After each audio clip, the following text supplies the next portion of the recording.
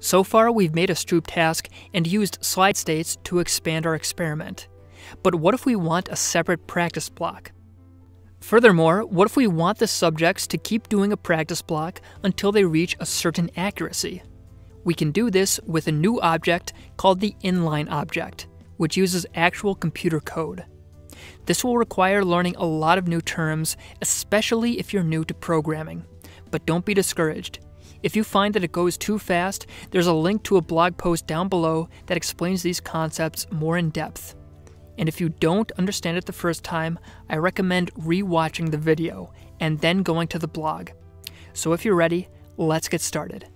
First, let's create two main divisions of our experiment, a practice block and an experimental block. Let's copy the Stroop list by right-clicking on it, clicking copy, and pasting it onto the experimental timeline. This creates a new object, Stroop list 1, which contains copies of all the other objects with 1 appended to them. All of the properties have been copied, only the names have been changed. Let's change the names by prepending the word EXP to the front to signalize that these are experimental trials. Let's also delete the feedback display object from the experimental timeline. Create another set of instructions after the instructions object and call it practice instructions. To save time from having to set the properties, for example, white text on a black background, you can copy and paste a text object that already has those properties, move it, and then rename it. In the text box, type "Now you will do some practice trials." You will get feedback after each trial about your accuracy and reaction time. Press spacebar to begin. Create a similar instructions object before the experimental trials called EXP instructions. In the text box, type "We will now do the experimental trials." They are the same as the practice trials, but you will not receive feedback. Press spacebar to continue. We now have a practice block and an experimental block, and the flow of our experiment is clear and concise. However, in the beginning, we mentioned that we wanted only those participants who performed at a certain level, and for them to continue doing the practice trials until they reached that level. Let's say that we want them to complete at least 10 practice trials and to have at least 80% accuracy in the practice block. Let's call this kind of thinking conditional. If the subject meets certain criteria, then something will happen. In this case, they get to go on to the experimental block. To translate this conditional thinking into code, we need to use an InLine object.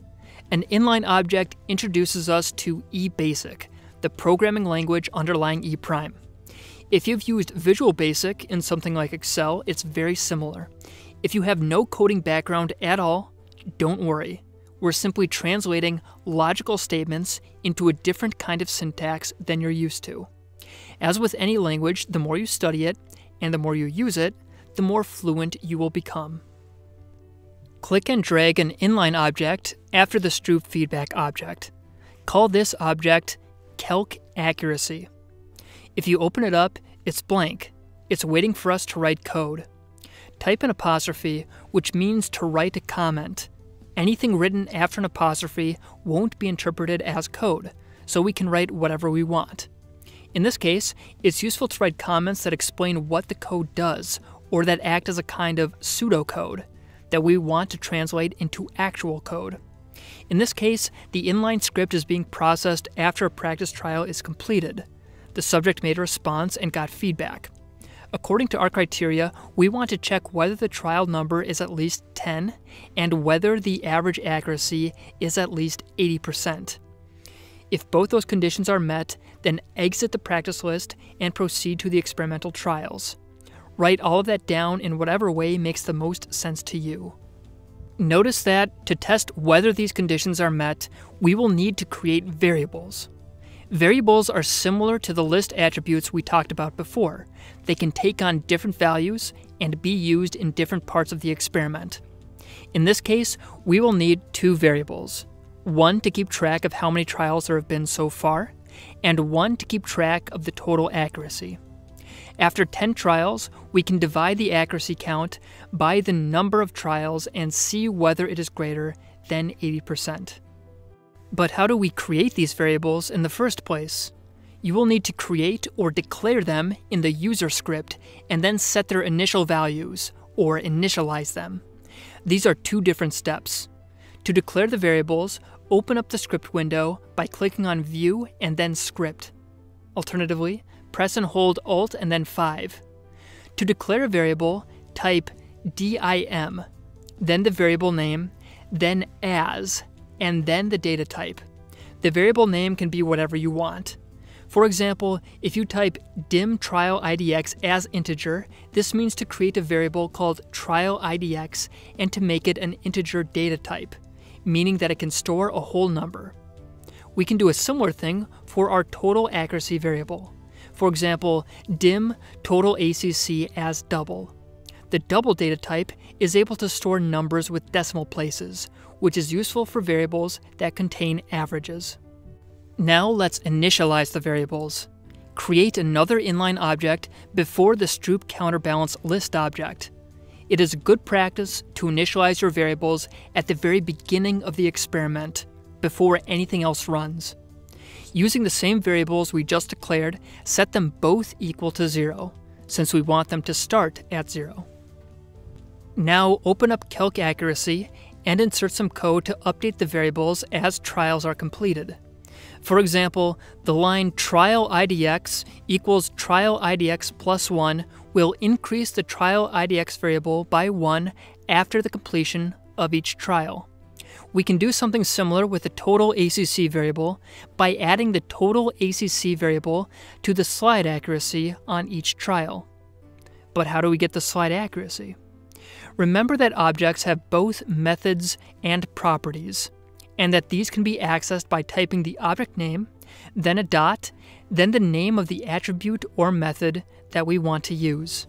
To use this, type total ACC equals total ACC plus stroopslide.acc. We now have the information we need to translate our conditional statement into code. We will use an if-else statement, one of the most common statements in programming. Type the following: if trial IDX greater than equal to 10 and total ACC divided by trial IDX greater than 0.80, then strooplist.terminate, end if. This is simply a translation of our pseudocode into actual code. The strooplist.terminate means to exit the strooplist object if the above conditionals are met. Other methods for this object can be found by opening up help, eBasic help, and then searching for the list object. Lastly, we need to redo the practice trials if the subjects completed the practice block but their accuracy was less than 80%. To do this, add another inline object after the practice block and call it check for redo. Enter the following code: if total ACC divided by trial IDX less than 0.80, then practiceinstructions.text equals we will redo some practice trials. Press spacebar to continue. Trial IDX equals 0. Total ACC equals 0. Stroopfeedback.accstats.reset. Go to redo practice. End if. This code will be discussed in the blog post in the link down below. However, for now, just focus on the go to redo practice line. The go to command means to go to a label object, which we need to create. Click and drag a label object to just before the practice instructions object and rename it redo practice. Labels don't have any properties that we can manipulate. They are simply markers that other lines of code will point to. In this case, if we determine that the subject's accuracy isn't high enough, then the experiment will jump back to the practice block and redo it. This loop will continue until the subject's accuracy is above 80%. Now run the experiment and see what this looks like. We see new instructions about the practice block, and if our accuracy is too low, we redo the practice block.